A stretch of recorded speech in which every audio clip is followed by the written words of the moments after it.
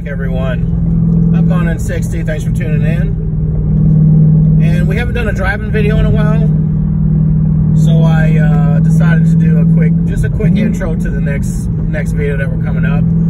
I actually went to the Texas Mile back in October. My goal was to see the Ford GT that ran 300.4 miles an hour earlier that March. My goal was to get him on a run. I did get him on a run, but I got a lot more out of it also. I got to interview some really cool guys riding motorcycles, and one particularly really nice Toyota Supra I did not get to see, but I've since gotten in contact with him, and we've done a part one of a video that I wanted to do. It is a 1,000 horsepower Supra. Let me downshift a little bit, give it a little gas.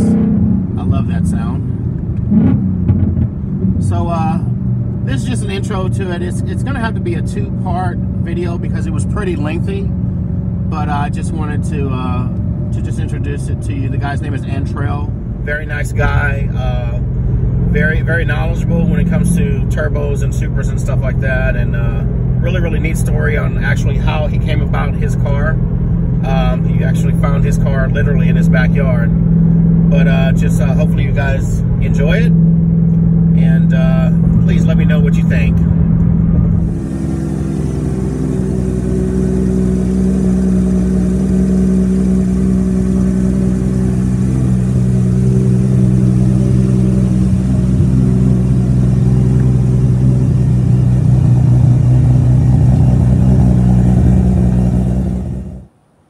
Alright, I'm here with Antrel Pride, owner of this 1994 Toyota Supra, the stuff which dreams are made of.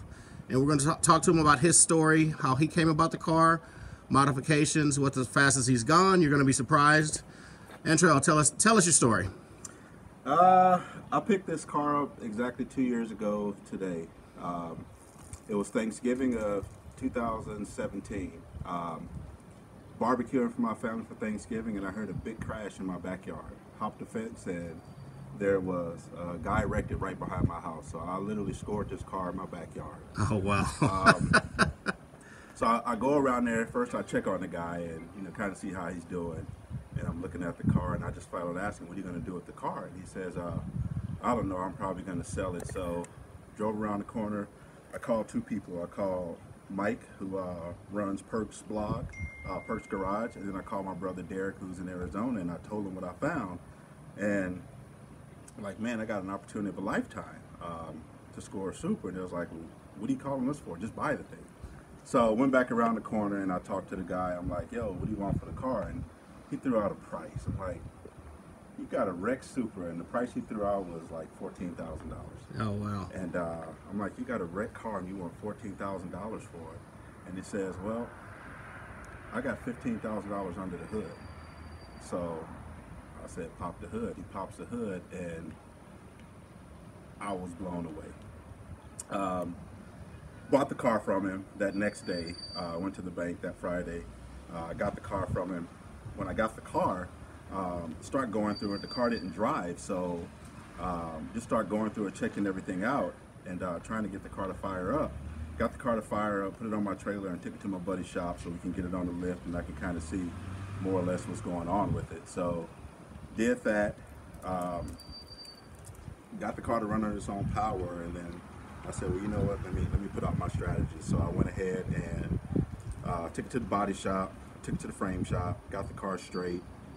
Ordered all OEM parts for it, put the car together, and about 2 months later, here I am in my driveway making test hits, trying to get the car to get up on boost, and it had a lot of old technology in it.